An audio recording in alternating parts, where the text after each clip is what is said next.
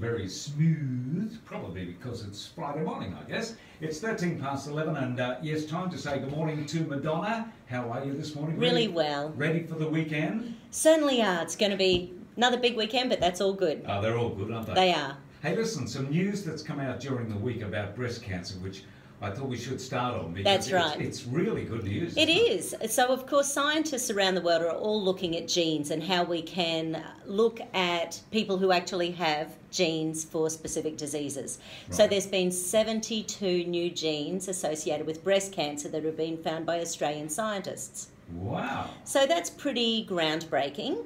It'll be about 3 to 5 years, they're estimating, probably 5, until testing's available for all of these. So it's certainly not a done deal yet. We can't go out and get it today.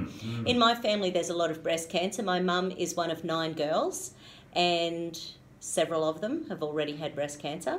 So, but when I think the most recent one was about 12, 15 years ago or something like that. And it was around the time Kylie Minogue had cancer, because there's a whole story about that. But anyway, whenever it was, at the time, because there was such a high proportion of the girls who had breast cancer, they were looking at the BRCA1, BRCA2 genes. Have you heard of those? No, not really, I haven't. There was a whole thing in the news about BRCA1, BRCA2 genes, because that is something that people can be tested for. Right. And basically, the concept was that if you had this gene, then you could choose to have a double mastectomy and therefore prevent the breast cancer. So it's something that Angelina Jolie did. Yes. So, so it's one of those things where, you know, if you have a gene, what can you do about it? And obviously that's something that women can choose to do about it. And I've been chatting to women this week, and it's interesting because a lot of people believe that that's the only option if you've got the gene. So there's a whole science as well called epigenetics, which is what I really wanted to chat about today, because yes, having the gene is one thing, but epigenetics is the science of what activates those genes. Okay, so if in 5 or 7 years' time or whatever, when it'll be on a trial, so would the doctors then be able to attack these other 72 they've found, which may help the breast cancer? Explain it a little bit. Well, it's sort of more along the lines of if women get a group of these genes that they're active for, so they have these genes that predispose them to breast cancer, at this stage the only option is to do surgery and remove the breasts. So that is the medical route at this point. So they could keep an eye on things like estrogen, progesterone in the blood. They could, I suppose, use things like drugs such as... There are things like tamoxifen that stops the build-up of estrogen in the cells. So I suppose from that perspective, they could be doing other preventative drug treatments. So I suppose that is one of the things that they could do. But you still have to activate the genes, and we've all got, you know, well, once again, this is going back 3 to 5 years, so who knows what the numbers are at the moment, but we've all got between 1,000 and 1,500 dodgy genes for different diseases that can be activated throughout our lifetime. Like, for example, with the Lawrence Katsaris last week when we were chatting about the dementia, there's a specific gene that they absolutely know that if you have that gene, medically, they say you will get dementia. No, that's what they say medically. They say you will. And that's because when they found that gene in rats, those rats get dementia. Ah, right. They forget where the trap is. Yeah, you know, we're humans. And there's other things that we can do. So obviously if we, as humans, do things, you know, and we all know the sort of things with dementia that we can do. You know, it's about keeping your brain active. It's about getting sunshine. It's about getting exercise. It's about eating well. There's all of these things that we have total control over. So the same thing goes for breast cancer. So I was at another seminar about 5, 6 years ago, and there was a woman there who at the time, she was doing a lot of research into insulin activating the BRCA1, BRCA2 genes. So when people's blood sugar is out, she was seeing a lot of women coming in who were very young, who were choosing to remove their breasts because they were positive for the BRCA1, BRCA2 genes. And when she was looking at their history, because they had very high insulin and blood sugar levels, they did have a high risk of activating those genes. Right, okay. So there's a whole concept of, okay, well, if I have the gene, yes, I can remove a body part. But there's also a concept from the other side of epigenetics, which is our lifestyle activating those genes, where we do have quite a bit of control. Now, all these new genes that have been found, yes, is this purely for breast cancer or cancer in general? Oh, they're finding all sorts of things. Right. So, for example, scleroderma, it's an autoimmune disease where everything tightens, your ligaments, your muscles, your tendons, and you end up being quite encased in your own body with very little flexibility. They know that under major airports around the world, there are much higher incidences of scleroderma. So there's a researcher from Israel who basically was going, okay, well, this is interesting. So he sort of was looking at the combination of what the gene is for scleroderma. And when he spoke, he said, if you live underneath an airport and you have this gene, you will develop scleroderma. So don't forget, he's going with the scientific model that's looking at a gene plus a toxin equals a disease. And maybe if you live under an airport, there's... Well, maybe, but yeah, I mean, I guess it's one of those things that you need the proof on it, don't you?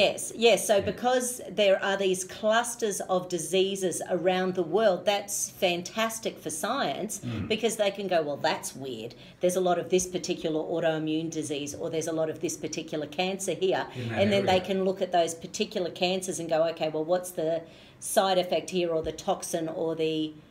what's the active cause? Right, yep, gotcha. And then they can start looking at that particular toxin associated with that particular gene and say, okay, this plus this equals this, because of course scientists love A plus B equals C. That's that's what they love. But it doesn't mean that you can't get scleroderma if you don't live underneath an airport, and having all that toxicity associated with our lives. So I think that epigenetics is really important because those are the things we have control over. You also have to remember that the three things associated with cancer and chronic disease are inflammation. So is your body inflamed? Do you have signs, like excess fluid or joint pain or even lots of headaches and migraines? Those things are going to be risk factors that may activate genes. Then there's oxidative stress. So that is when you've got more free radical damage, so more damage by toxicity in the body than what your body has the ability to heal. Right, well, we're talking about breast cancer. Yes. Now, normally that's a topic that's just for females. Yes. Right? Males can get breast cancer, can't they? Not only that, but a history of prostate cancer in the family is one of the predispositions to breast cancer. So prostate cancer and breast cancer within family is very much connected as well. Right. So quite often people come in and I say, is there any history of breast cancer? And they say no. And then I ask prostate, and there may be prostate in the family. So because it's all about hormonal toxicity. Right. Yeah. And you hear the words estrogen-dependent breast cancer. You've heard that sort of concept. The thing is, estrogen as a hormone isn't bad. It's when the liver isn't metabolizing that changes, that estrogen mutates into a form that can be linked in with female cancers. And the same estrogen can be linked in with men's breast cancer and men's prostate cancer. So tummy fat. So when we've got excess tummy fat, here's one of the links with obesity and breast cancer, prostate cancer. Yep. Tummy fat, and the numbers are more than 32.5 inches for women, more than 34.5 inches for men, around a sucked-in tummy. Wow. So that size waist, if you've got more fat than that on the waist measurement, that fat tissue can convert your testosterone in men into dodgy estrogen, or your estrogen in women to a dodgy form of either estrogen or testosterone. So therefore that conversion can actually happen in the fat tissue in the abdomen. Yep. It can also happen in the liver.